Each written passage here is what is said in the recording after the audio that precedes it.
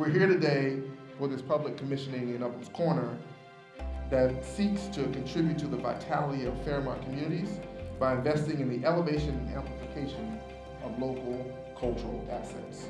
The arts are essential to everything that we want to achieve in the city of Boston. New creation.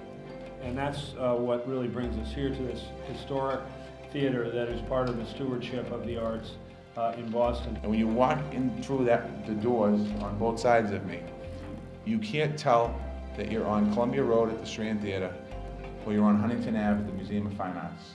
There's no difference. When I talk about arts, I don't just mean painting. Art is music, art is dance, food, mixing food together.